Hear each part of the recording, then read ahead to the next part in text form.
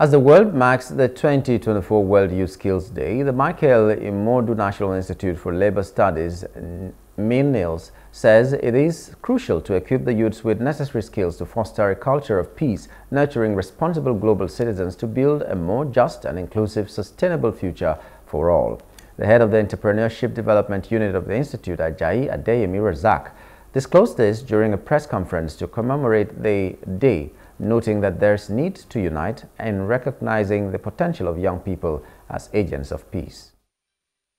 That it is crucial to equip the youth with the necessary skills for fostering a culture of peace, nurturing responsible global citizens, and promoting sustainable development to build a more just, inclusive, and sustainable future for all.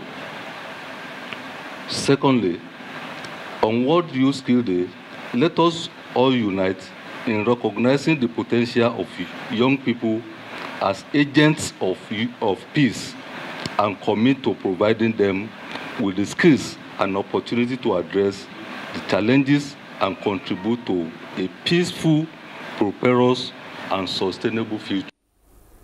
Razaq also maintained that the Labour Institute, through its Entrepreneurship Development Department, in collaboration with other relevant agencies, have trained about 2,000 youths on various skills acquisition in line with the 8-point agenda of President Bola Tinubu's administration.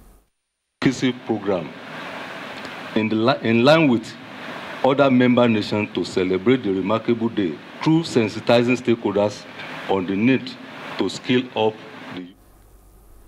The World Youth Skills Day event was declared by the United Nations General Assembly in 2014 to provide a unique opportunity for dialogue among young people and also technical and vocational education and training institutions.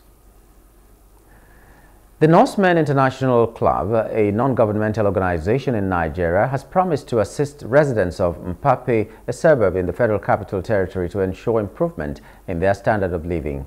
This pledge was made by the newly elected executive, who are charged to run the affairs of the organization at the Maitama district of the FCT.